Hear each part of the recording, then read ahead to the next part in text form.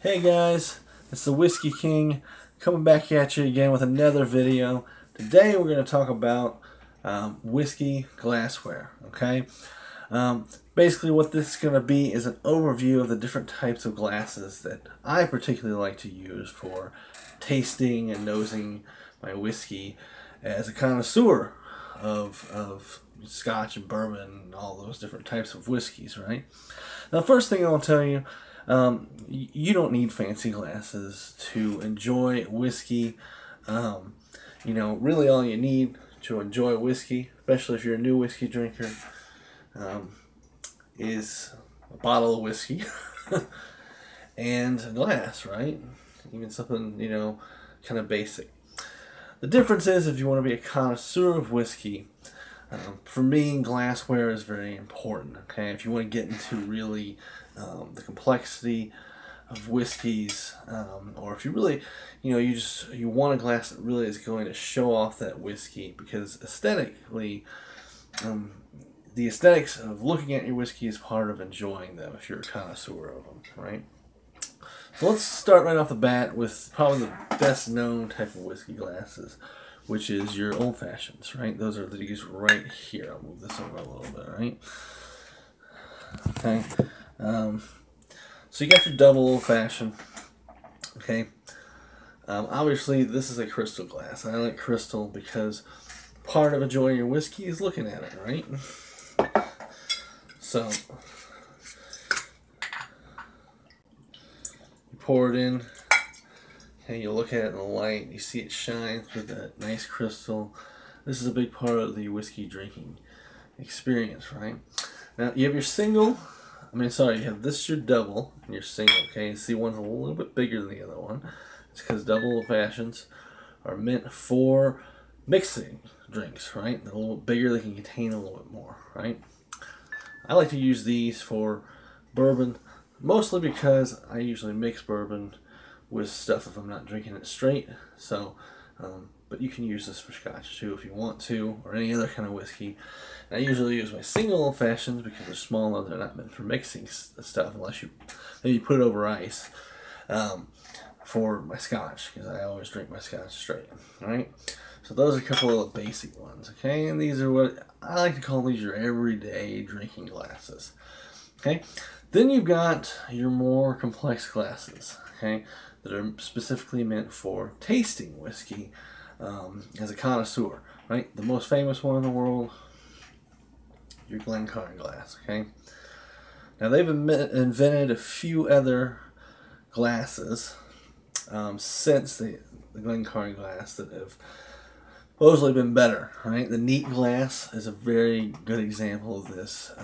You can buy those on eBay today, and they have them in a lot of bars, because the neat glass was kind of engineered after the Glencairn glass to be a great glass for nosing whiskey.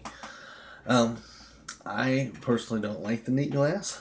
It does do what it says it does. It gives you a great amount of nose to the whiskey, so you can really pick up on those flavors, because unlike a Glencairn glass, and by the way, this is a regular Glencairn glass. The neat glass is more kind of molded after the Canadian Glencairn, Canadian whiskey glass, which is just a bigger version, and it's also got that lip that comes out. Neat glass lip comes out all the way. It's a little bit thinner at the neck. Okay, the whole idea is for the nose of whiskey. The problem with the neat glass is, well, kind of hard to drink out of with that lip coming out all the way. Glencairn glass, the classic whiskey tasting glass. This is the one I'd recommend the most, just because it's the easiest to use. You can use the Canadian one. It spreads out the flavors a little bit more. It's a little bit bigger.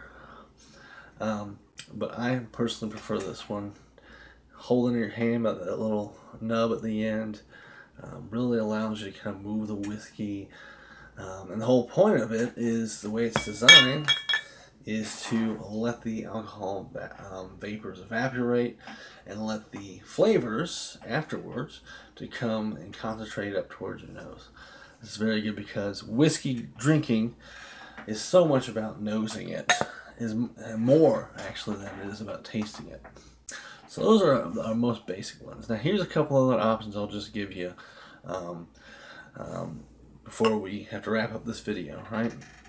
One of the other things you can do, very kind of similar to the concept of a glencairn, is your snifter, right? Now, most people who have been in the alcohol drinking world for a while know this is a brandy glass, basically, or a cognac glass, but it's traditionally called a snifter.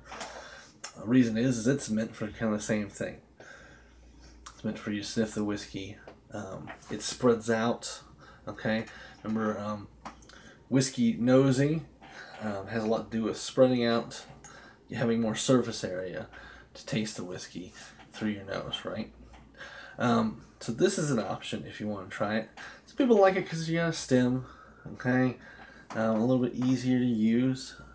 And then of course the other thing is a shot glass, okay? This is what we call a heavy bottom shot glass, okay? Now you might be saying to me, why would I want, as a connoisseur, to use a shot glass? It seems like the least fancy way to drink whiskey ever. Well, shot glass is not a bad way to drink whiskey, okay?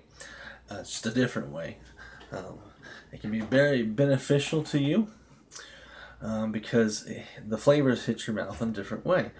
They hit it much faster, right? So this gives you a different taste of the whiskey, in my opinion, right? So I think you can drink whiskey any way you want. If you want to put it over the rocks, you want to put it in a mix, you want to shoot it, doesn't matter to me as long as you enjoy it. Thanks guys, that's all for now, and I will see you next time.